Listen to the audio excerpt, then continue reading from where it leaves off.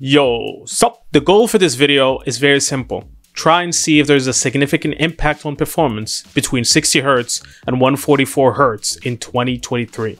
I will be using different tests to determine the difference between the two, and I will compare some old results to see the difference over time.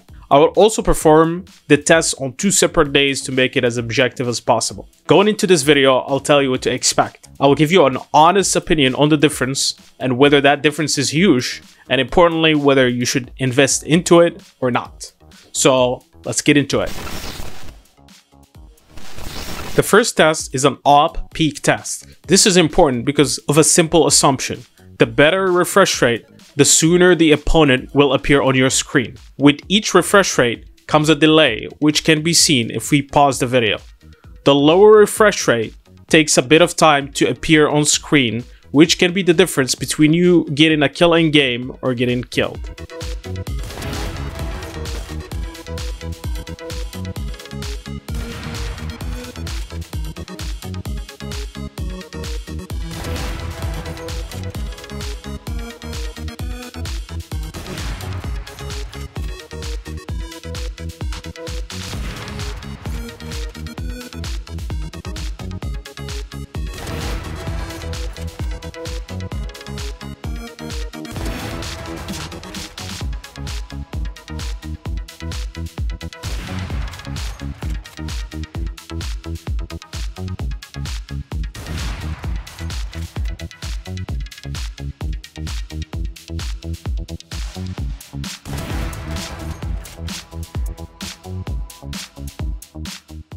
On 60Hz, I landed 5 shots out of 10. That test was done after an op warm-up, in which I whiffed a lot of shots, which probably explains the 1 out of 10 score in the old video. The lesson is, 60Hz is fine, but you need to hone your craft to an extent to be consistent with it.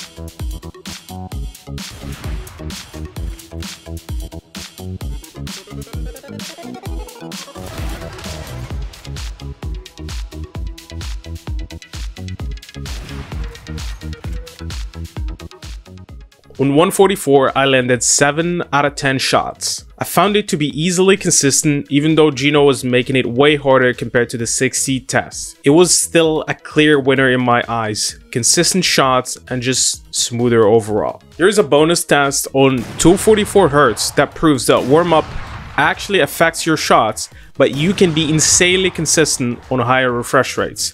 Gino whiffed a lot at the beginning, but once he warmed up, he was consistently landing shots back to back.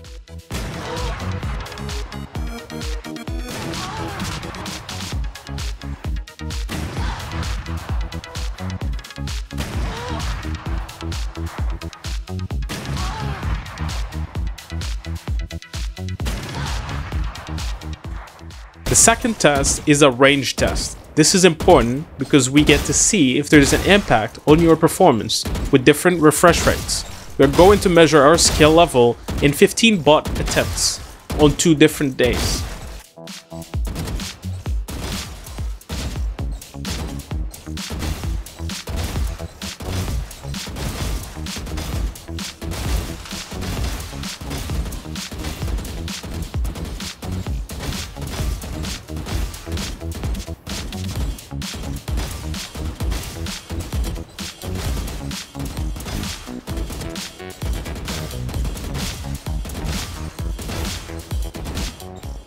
Before I comment on the results, a couple of reminders. I have not played FPS games for a year or so now. The tests were done on hard difficulty bots. They were also done on multiple days and I warmed up before each test. The results were very consistent with the op test.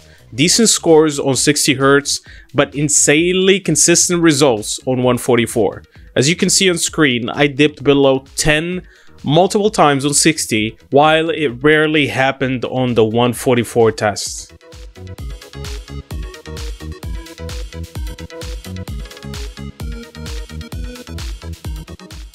Let us take a look at some of the comments from my other video, what the viewers thought on the difference between 60 and 144 Hz. Going from 60 to 144 is crazy. I was shocked and I can never go back.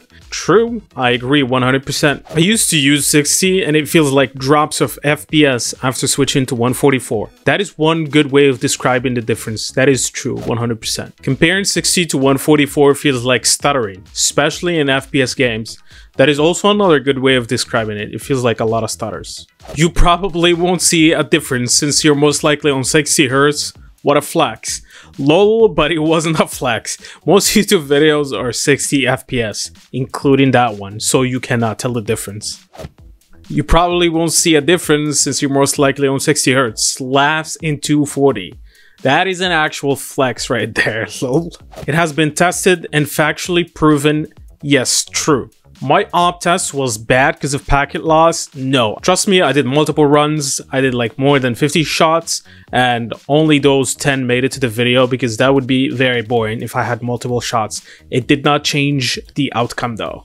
As a conclusion, is the 144 Hz better than 60 Hz? Yes. By a big margin, huge difference. You can easily be consistent on higher refresh rates, especially in FPS games.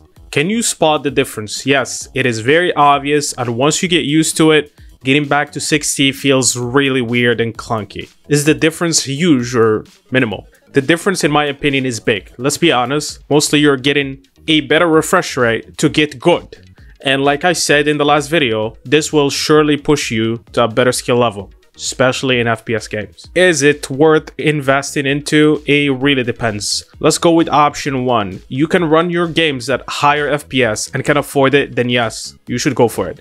Option 2. You cannot run your game's FPS at the level of refresh rate or higher, then no. If your refresh rate, let's say, is 240, but you can only run your game of Valorant at 100 FPS, then you're not getting the value out of that, so no.